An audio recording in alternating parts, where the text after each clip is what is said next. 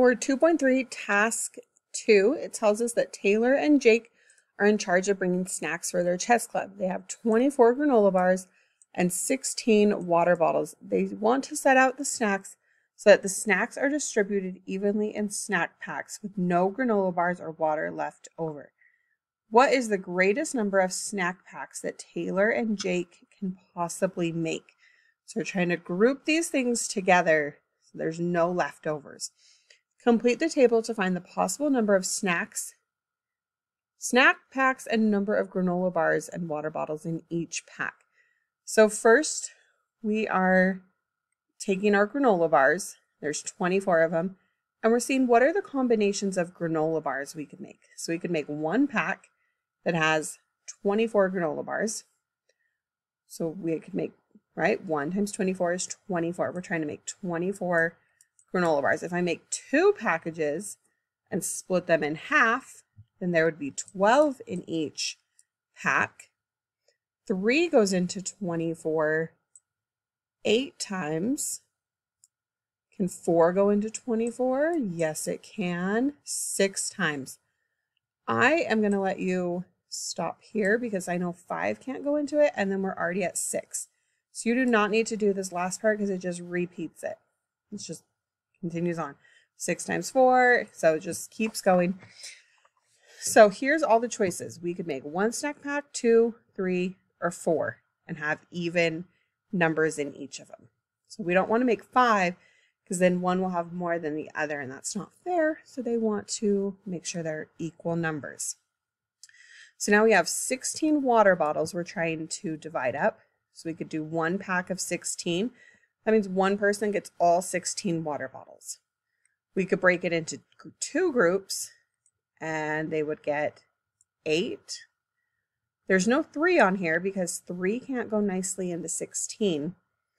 4 goes in there 4 times and we've repeated, so you do not need to finish those there.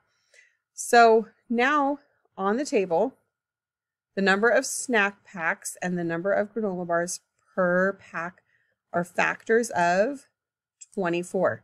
All of those things multiply up to 24. And in the second table, these are factors. Remember, factors are fewer. 4 times 6 is the product of 24. These are the factors. This was the answer. So these are factors of 16. So using the table, list all the possible numbers of snack packs for each item. So we could have 1 pack of 24, 2 packs of 12.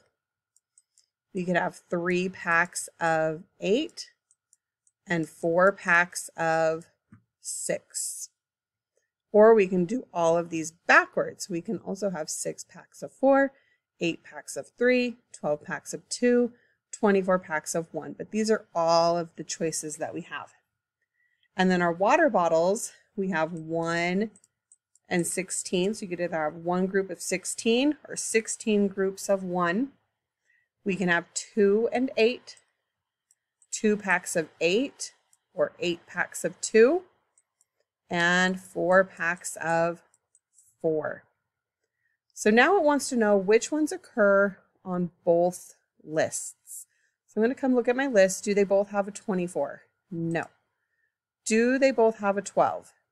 No. Do they both have an 8? Yes, they do. I'm going to add that to my list. Do they both have a 6? No. Do they both have a 4? Yes. Do they both have a 3? No. They both have a 2 and they both have a 1. So it said, right, which numbers 2 and 1.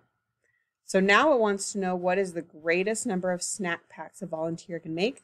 So which of these is the biggest is 8.